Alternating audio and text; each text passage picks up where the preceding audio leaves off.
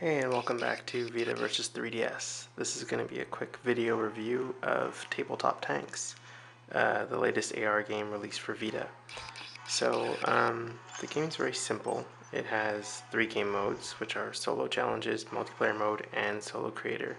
The solo challenges, which we won't be getting into in this video, are just a set of very simple and short challenges that you can complete.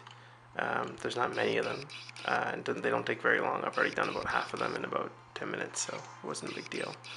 The multiplayer mode is ad hoc only. It doesn't support online play, which is kind of a bummer, but at the same time, it is when the game does cost $2, so it's understandable. And we have solo creator mode, which I'm going to show you in this video. So there's 3 main modes here: capture the flag, 2 versus 2, and last man standing, which, as their title suggests, they're pretty easy to understand. Capture the flag, you capture and return your flag to your base.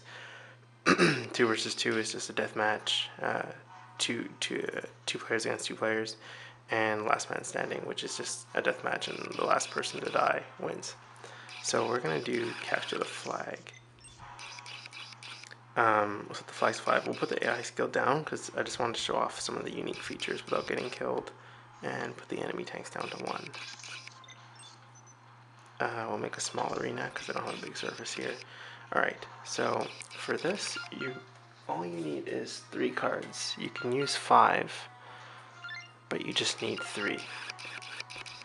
So I'm going to use cards number 1, 2, and 3. As you can see here. Just get them a little higher up. There we go. Alright, so hit done. Alright, now this is the grid. Now, the really unique feature about this that isn't in any other AR games on either Vita or 3DS, or any system for that matter, is how it can use real-world items in terms of gameplay. And I'll show you how it works. So I'm going to use an apple, and I'm going to use my trusty 3DS. So before you start the game, what you're going to want to do is go to Shapes. For the apple is a sphere, so we're going to click on sphere. We're going to drag the sphere shape over to where the apple is. Try to get it right on top of that bad boy.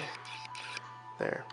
Now you can set the shape and increase the size, which shows me here that I don't really have it right on.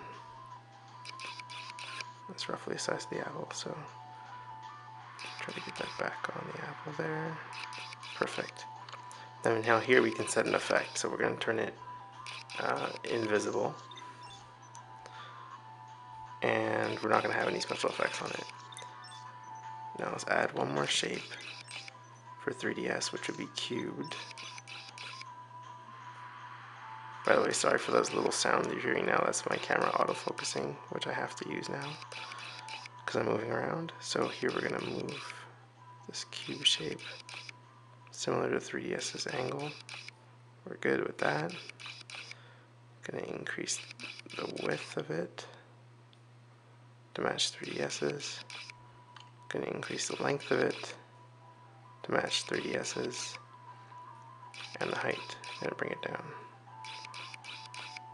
Alright, cool. And for this, we're actually going to add an effect. We're going to put it invisible, and we're going to add an effect so smoke comes out when it's hit. And so that's all the shapes for this map because it's small. We can also add items, which are, you can add gun turrets and things like that around the map, but this is a small map and it's going to get confusing, so I won't. Alright, so let's go. So I'm the black tank, and I'm going to show you something neat. See, now, since I made that, I can actually run into my apple like I did there. I could shoot my 3DS, have smoke come out of it. I can use it for cover. It's an actual gameplay thing. I actually have to drive around it, which is really cool. To my knowledge, this hasn't been done before.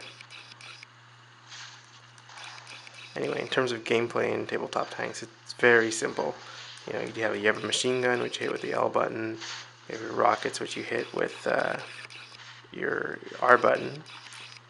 And there's little power-ups that come from a cargo plane that flies around, and it gives you little power-ups like shields, like homing missiles or triple missiles, or different power-ups like that.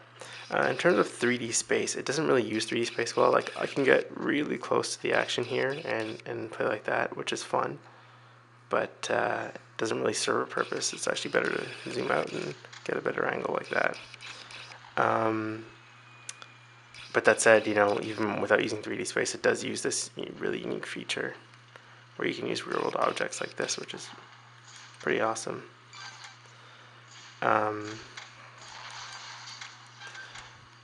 And yeah, so actually, this makes it 3 for 3 now in terms of Vita games that don't really use 3D space very well. But again, in terms of a game, this game is probably the best AR game on Vita. It's probably edges out Table Soccer, but that said, Table Soccer is free and this is $2, so you can take that into consideration. And there's not a lot to the game. It has trophies like other Vita games, and it's like a decent little game and everything. I feel it was worth the money, especially for just playing around with AR and having AR you've never seen before. Oh, this is an airstrike, so you can tap on the screen and use it wherever you want, which I just blew myself up with. That was cool. But yeah, so it's a nice, simple little game. It's you get what you pay for. It's $2, and it's $2 well spent in my opinion, especially if you want to see really cool AR like that. Anyway, so let's just end this match. So that's it. It doesn't have a platinum trophy, obviously. It just has really simple trophies, but overall, I feel that it's like, especially if you're into AR and you want to see where this technology can go, it's a pretty decent game. It's pretty fun, and it's $2, so totally worth it in my opinion. Anyway, so yeah, guys, thanks for watching, and I'll see you later. Bye.